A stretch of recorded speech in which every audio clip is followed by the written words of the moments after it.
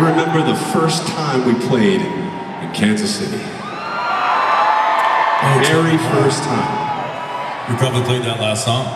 That's how old we probably did. It was like over 20 years ago. It was like 23 years ago or something, I think. It was a long time.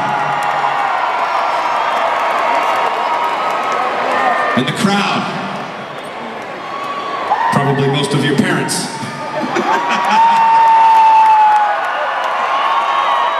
They educated me very quickly. Because my first time in town, I went, "What's going on, Kansas?" And the whole crowd went, "City!" And from that fucking moment on, it was fucking Kansas City all the way down the line every single time. Kansas City!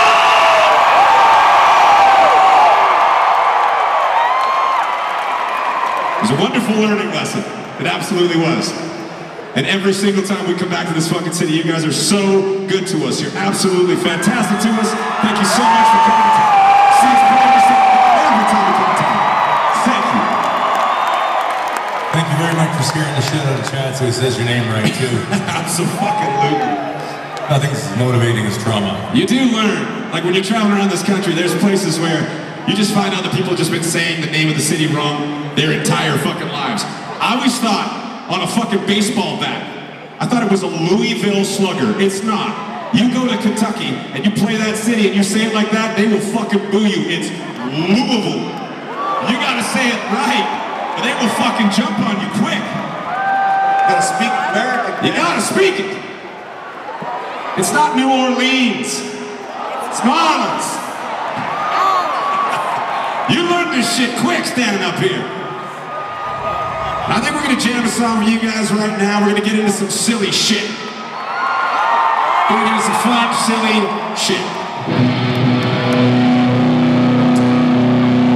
We're gonna play a song that, if we came out with this today, we'd be canceled tomorrow.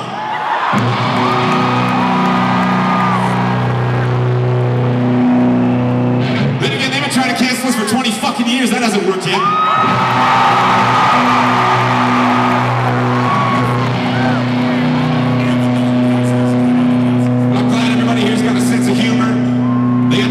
Tongue-in-cheek lyrics actually are.